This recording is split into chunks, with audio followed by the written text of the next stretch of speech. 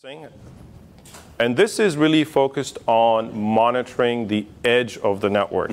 Okay, so I'll talk a little bit about what edge means to us.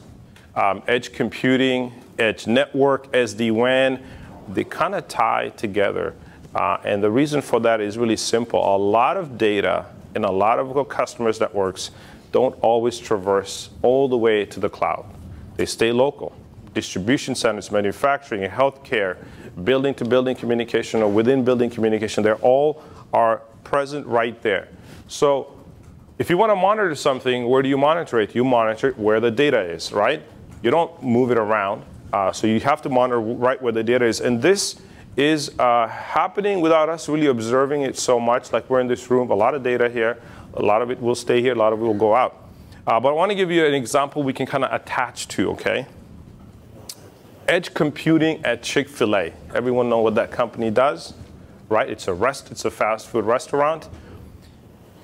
They use edge computing there because they wanted to have some of the principles of cloud computing available at the storefront. So they have high availability mini service.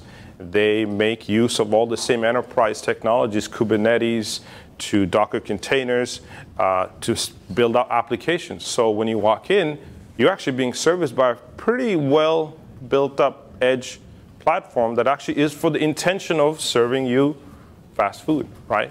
And if you look at it, if you want to monitor those sites, and those sites are very important because they are your bread and butter, right? You have hundreds of these edge sites, I'll call them, okay? So the definition for us, edge, is as small as you'd like it to be, as big as they come. So the small could be a restaurant, a distribution site could be a bigger edge site, right? So there's hundreds of these sites, thousands of devices, millions of things in factories and places. It's only going to go higher. So the scale of problems that you now have to contend with as network operations, security operations is quite different. You're not in this 15 data centers, and you're in 15,000 sites, so it's big. So a different approach is needed. Now, typically, you would monitor it how? You'd monitor right at the hub site. Well, you can do that, but there's a lot of data that never made it there. What's necessary then is to monitor it right at the edge. And so one of our products in our vision portfolio is completely software defined. And it's an appliance. It's an x86 appliance that we launched in February. And its purpose is to be placed right at the edge. So if you think about SD-WAN, it had a failure to launch 10 years ago, but now it's tremendously successful. And you have hundreds of sites, yet you manage them from a common place, right? All of your policies, what you do, what you don't, is centrally managed. But they're very highly distributed environments that they get placed in. This follows the same principle. It's software defined. It does packet monitoring, meaning it can take copies of packets like a traditional packet broker would.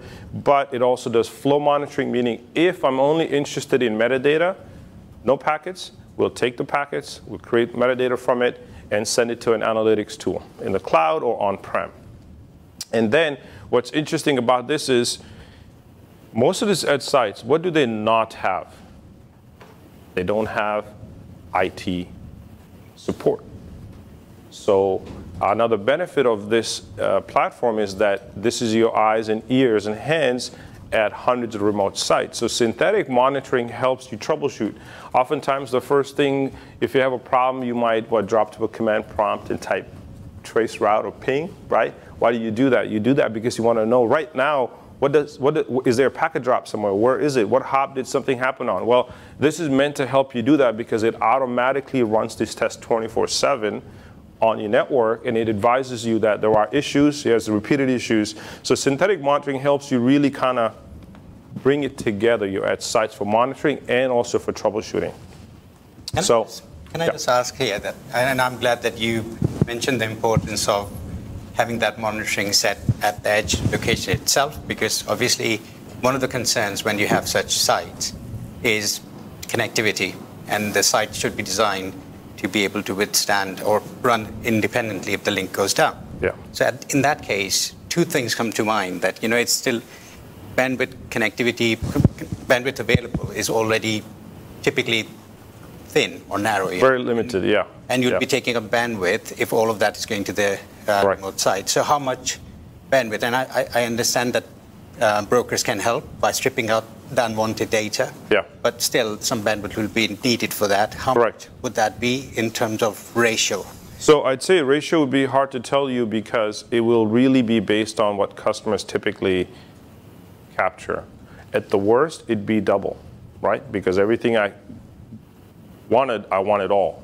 But on the monitoring fabric, the reality is at these edge sites, right next to our packet brokers will sit sort of an analytics product that we feed. So I'd say in most practical scenarios is very little because edge sites get monitored. Our healthcare customers, for example, every office they have, they need it protected. Anything that comes in has to be monitored through various different tiers before it gets on. So you have packet brokers and you have analytics tools right at that site. So very little is probably the case.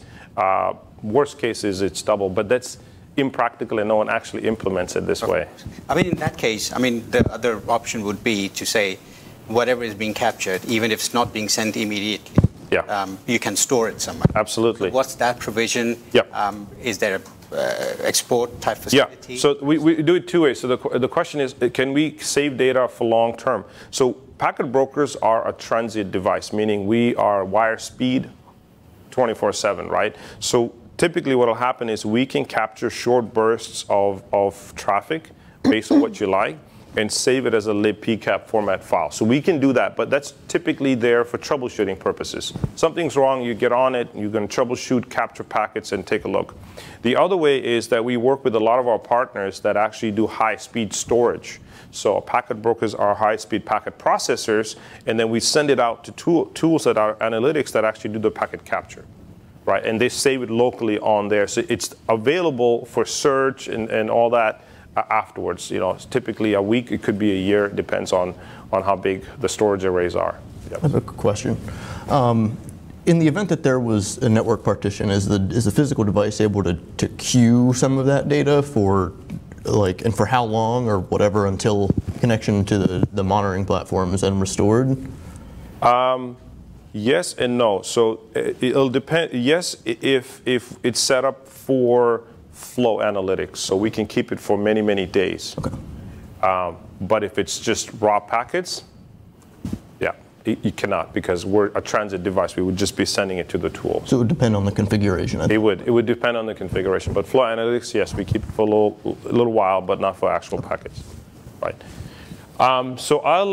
So if you look at our portfolio, I didn't touch on many, but I just talked about Vision Edge 1S meant to be deployed at any number of edge sites that does synthetic monitoring, packet broker, as well as flow analytics. And in an earlier session, I talked about Vision X. So we have a wide portfolio. And the reason this exists is because of sizing of our customer network, right? So if you wanted to do rack level visibility, you'd probably look at these ones. If you want to do very high density analytics and packet capture, you'd look at Vision 1 and Vision X and the larger 7300.